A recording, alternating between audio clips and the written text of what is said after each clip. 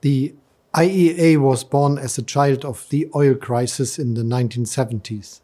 Back then, energy mostly meant oil, coal and gas. Well, much has changed. Today we still need to ensure security of supply, but we are also facing a different crisis. A crisis caused by the use of those fossil fuels.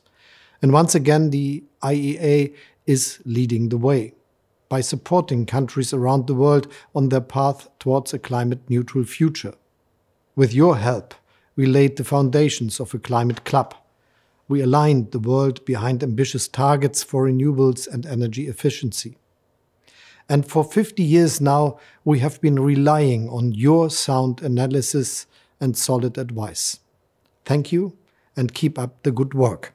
Happy birthday, IEA.